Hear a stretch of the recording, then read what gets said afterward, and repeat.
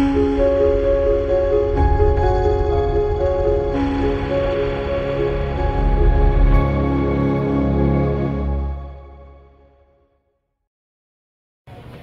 everybody, I'm Ben, and I thought I'd give you a quick update on some of the things that I've been working on. I've been trying to kill some time while I'm working at the Indianapolis Home Show for Brookpoint, and I thought I'd give you a little update.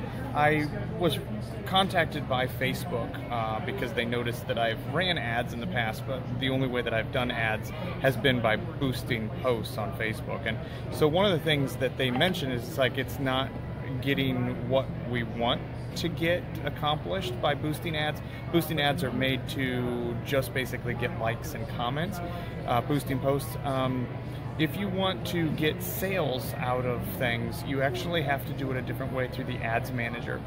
And I really truly didn't have the understanding, the expertise on how to do it and how to create the campaign. I knew how to adjust, how big of an area we want and things like that, but I didn't really have a clue how to go about targeting and things like that. So I now have a rep that is actually kind of like my rep, and from Facebook, and I can email him back and forth on ads and questions on how to do things better and things like questions like that. He gave me some feedback because the first ad I did, after he showed me how to do it, came back and said that it wasn't approved. And I'm like, wait, what the heck? And so he went through the whole ad and showed me a couple areas where I just basically had some conflicting information, and it basically says if there's anything like that, Facebook just doesn't automatically approve it. So anyway, so I corrected some of that information, and I was able to get it approved today. So I've got my first one. My goal is so I don't have to do some of these expos anymore, and be able to do ongoing Facebook marketing for both our Couples Romance Getaway and our Family Escape.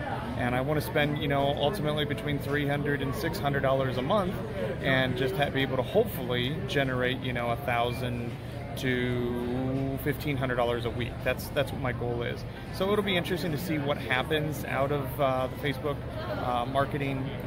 Right now I've got my first one done, and it's set for $100 for a 2-week time period. So we're going to see if it gets any engagements, if it actually shows, creates some sales and things like that. And he says you might have to fine tune it a little bit to get it exactly what it is. But it's pretty exciting nonetheless that I've actually made some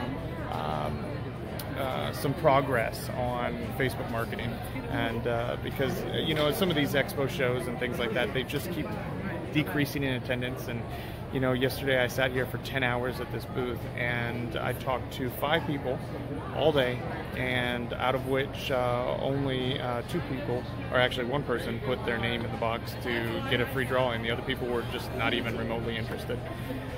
Anyway, so that was kind of a major bum. On the weekends, I mean, it's great, but the weekday traffic is just absolutely just horrible.